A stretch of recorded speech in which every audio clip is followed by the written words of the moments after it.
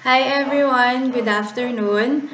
Welcome to this workshop co-facilitated by GeoLadies PH and Ministry of Mapping about co-creating a code of conduct for OpenStreetMap Philippines community.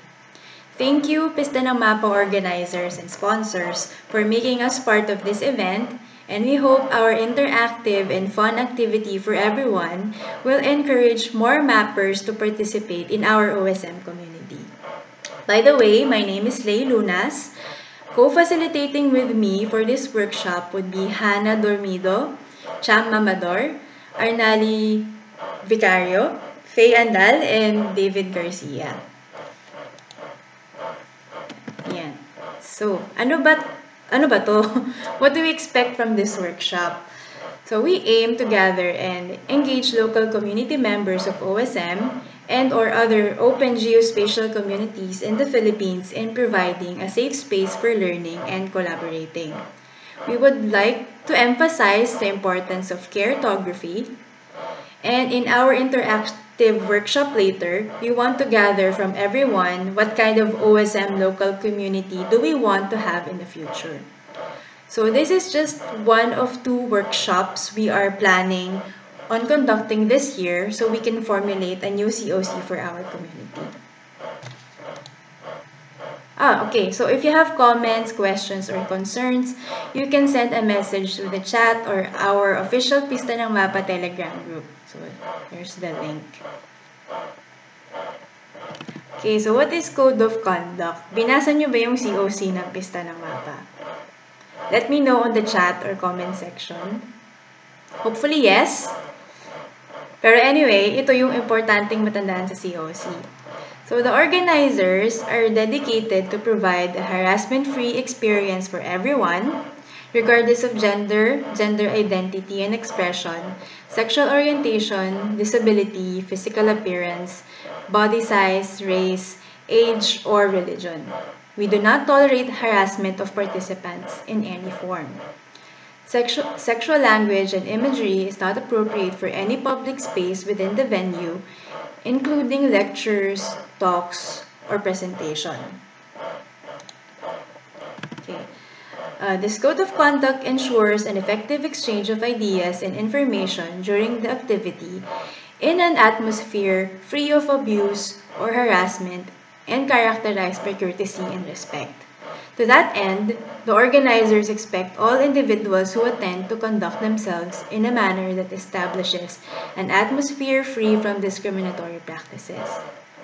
I hope everyone understands and abide the rules of the COC. Thankfully, we have volunteers for today to keep a lookout dun sa mga pasaway tsaka makukulit na participants. Ayan. So, why does safe space matter? Do you feel safe in sharing or asking questions in the OSM community? Ano ba yung buzzword na safe space? So, historically, the term safe space was coined in gay and lesbian bars in the US in mid-60s when anti-sodomy laws were still in effect. However, this does not mean just the physical bars in the US, because they can still be raided by the police. It was basically somewhere where they can express themselves freely in good company.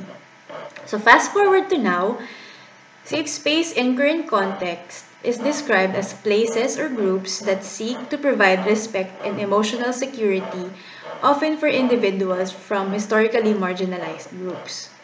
So it can be a physical place or a group of people, informal or formal, and the marginalized groups include Soji community, but not limited to this group, but it also includes the PWDs, person with mental health issues, person of color, or race. So we need safe space mainly for mental health. So the members of the marginalized group often experience chronic anxiety that can stem from constantly having to anticipate the need to respond to judgment, unsolicited opinions, violence, mockery, and even having to explain themselves. The chronic anxiety in this is constantly worried of being judged or not being heard in a community. and it can affect the outcome and the performance of an individual. So yeah, we want to create a safe space for everyone, for diverse mappers here in the Philippines, regardless of the background. That's it for me. Thanks. Hello, I am Hannah Dermido, and I want to talk to you about cartography.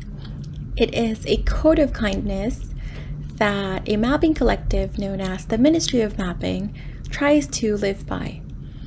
It's basically putting care into cartography, and the goal for this is to foster a healthier and a caring community for mappers. We believe that a mapper is more important than the map and the task. We always come first. Our well-being comes first. So take breaks when you need to. Come back when you have the headspace to respond to mapping tasks. We won't be able to help others if we do not take care of ourselves and if we do not take care of each other.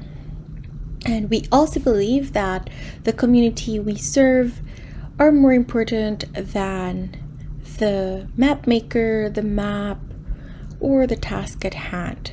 So we need to remember that when we map, we respect people's privacy, we respect people's lands, and we respect the people's relationships with their land. We hope that the idea of cartography is something that you would love to also foster in your own communities.